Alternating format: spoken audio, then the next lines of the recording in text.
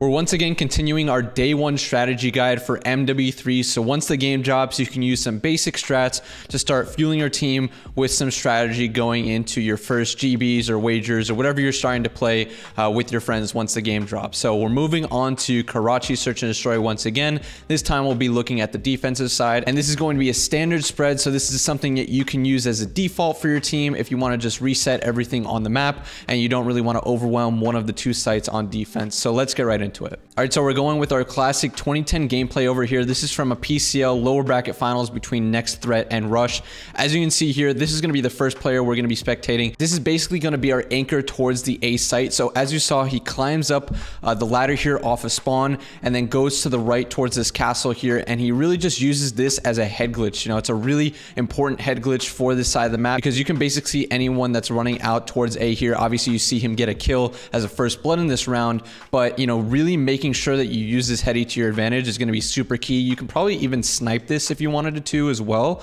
So this is going to be your anchor towards the A site, and now we'll move over towards the other side, towards the B site. Now here we have the anchor towards the B site. Again, another AR player, so he's going to be holding this lane and making sure that he can watch under this bus to see if anyone crosses over towards the bomb. It's really important to make sure that your right lane over here is covered, and we'll talk about that later on when I do the overhead, to see what lanes are actually open and angles are actually open that you could be exposed from while you're playing this sort of defense. So it's a pretty simple spot, and if you do get overwhelmed from someone who's pushing you from this close lane, and let's say you don't have eyes on it from your other two sub players, then the person who is playing that anchor towards the A site can actually turn and look towards this way. You know, while he was on that vertical position, he'll still be able to at least somewhat get your trade if it's only one guy. But if there's two people that rush you right at the same time, it's going to be really hard. So you do want to have some help from your other teammates if you're playing this specific position towards this B site. Now here's where our third guy is at, right next to this A site. So he's in a setup with that guy that was on that anchor position, and so anyone that might be exiting towards this A arch and going towards that A site is going to have to both, you know, challenge that one guy that was on the head glitch, but also make sure that they cover this close angle here on this guy. So he's really just playing this ratty position to pretty much use the other guy as bait for him to try and get a free kill. So in my opinion, I don't really care for this position too much. It just seems like too much of a one and done spot. And when I say a one and done spot, you know, if they use some teamwork and actually, you know, dive out of here or slide through here and really challenge you at the same time, you know, you might be getting one, but you're getting traded out 100%. So it's really hard for you to actually get 2 kills in this position just because of how well teams might be trading. So this is a really good position if you just want to use it, you know, maybe once in a game and then never touch it again in another round. So this is probably just, you know, one of those one-off ratty positions that you can use in tandem with that person that was on that height advantage. Now the last guy in this spread setup is going to be working this broken building. This is a super important building for the defense to take control of. Like I was talking about in that previous, you know, rush strat back in, I believe it's episode 2 or 3. You want to make sure that you're at least contesting this building, because if the offense can really take control of this building,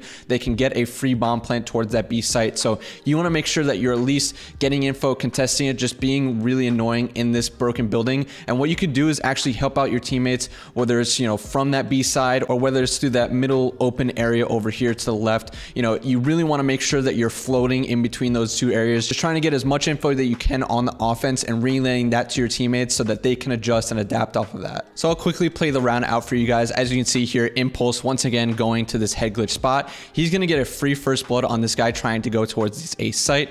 And then as we move around, you know, he's still holding this position, waiting for more players on the offense to try and take towards this A site. And he's going to be working in tandem with this guy below the scaffolding towards this A site, making sure that he can actually get over his position.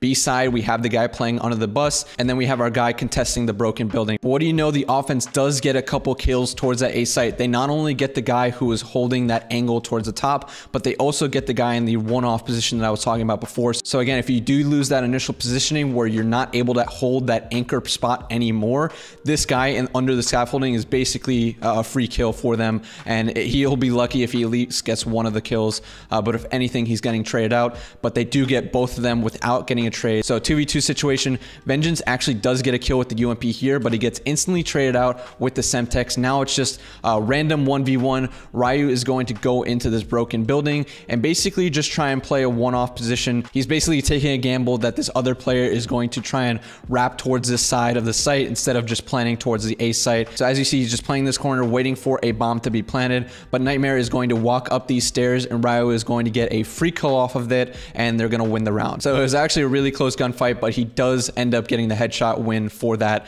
and they win the round. So we'll take you into a more deep dive on what the strat looks like from an overhead perspective, and you'll get to see a better sense of what I'm talking about here. All right, so we're going to draw it out here. Obviously, we have the anchor position at the top castle over here. We have our guy playing solo B, watching under the bus. We have our guy contesting the broken building, so he's going to be playing around here somewhere in that vicinity. And then last guy is going to be in this closed corner here, one-off position. In my opinion, I don't even like this position anyways. Like, I'd rather you play a position where you're still roaming and trying to get info for the team, still spreading out the map, but not in a position where you can instantly be traded. So maybe over here, in case you want to play this cut, so you can escape any sort of pressure, whether the pressure is coming, you know, from this side, you can escape towards the site and get some help from your teammate on this anchor position. Or if they're going to bully out towards this A site, you can still play like a little off feed this way, and make sure you're not playing to get instantly traded by the offense. Or you can even roam, you know, I want to say it's just like a church building, so you can basically use this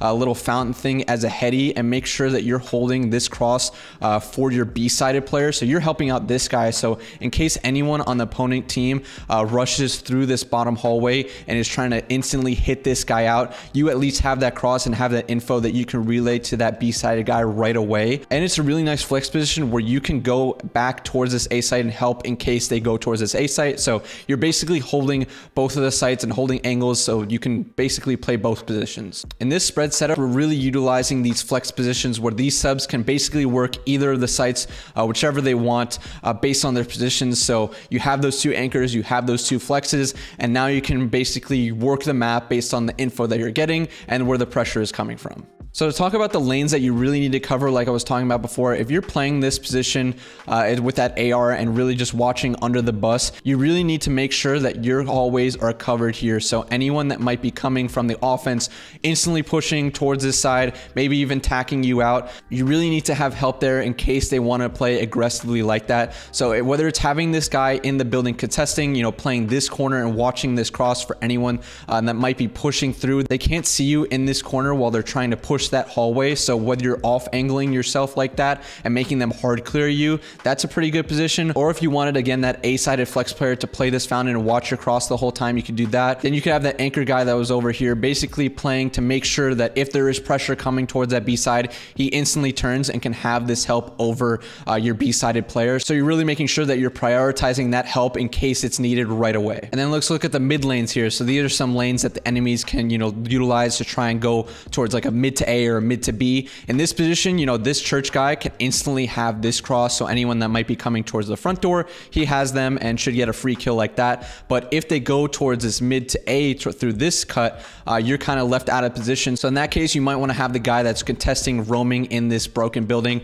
to be watching for anyone that might be pushing that way, so he can see that lane as well. Then you have your main A archway. Once again, your anchor position should be locking that down completely. So if anything, I would say that this guy contesting over here has the biggest job because he's basically going to need to be that roamer for your team, making sure that this entire like middle map area is covered, especially if they go on top of this high ground over here. So you want to make sure you have eyes on that. And if you want even more help, what you can do is actually just send this guy that's proning over here to work with you inside this building. You know, as long as you're maintaining control of this broken building, you can have eyes on that bomb, especially if you go towards this balcony over here like I was talking about in that previous video. So even if you don't have a guy over here watching under the bus, once you get two guys inside this broken building, what you can do is then have the cross from over here and you can cover the B site that way. So if you don't want to play super passive like this, I completely understand, and you can just have two guys contesting this way, and then you have your same guy anchoring over here, and then your final guy roaming, you know, whether it's a church position, this one-off spot, or one of these cuts over here. You do have some options in this type of play. Now, if you watch the How to Play a Spread 101 video, I'll link in the description if you haven't seen it already. But the big thing about this type of strat is to make sure that you're prioritizing staying alive. Because you're playing a spread, you don't have multiple numbers towards one site in actual, you know, full-on tradable positions. So you have to buy a little bit of time for your teammates to try and get your help while they're moving toward your side. But that's going to do it for this strat video. Hope you guys enjoyed. Thank you guys for making it to the end of the video, and I'll see you guys in the next one.